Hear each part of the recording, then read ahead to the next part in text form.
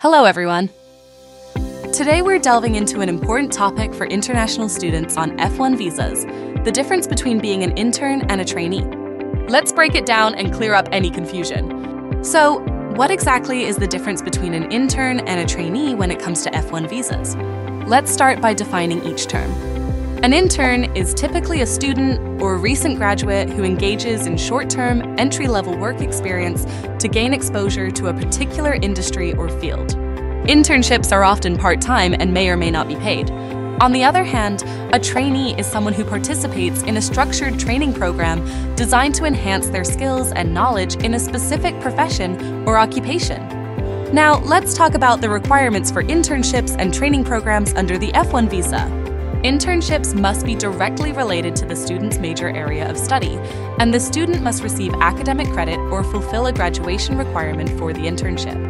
Additionally, internships must comply with labor laws and regulations regarding wages and working conditions. In contrast, training programs must be structured and supervised, and the trainee must possess either a degree or a professional certificate from a foreign post-secondary academic institution or have at least 1 year of work experience in their field. Training programs must also be approved by the U.S. Department of State's Exchange Visitor Program and meet certain criteria established by the program.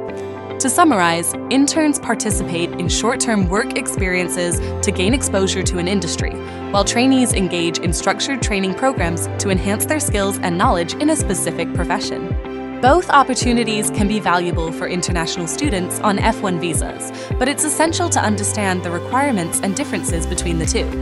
And there you have it, folks, a closer look at the difference between being an intern and a trainee for F1 visa holders.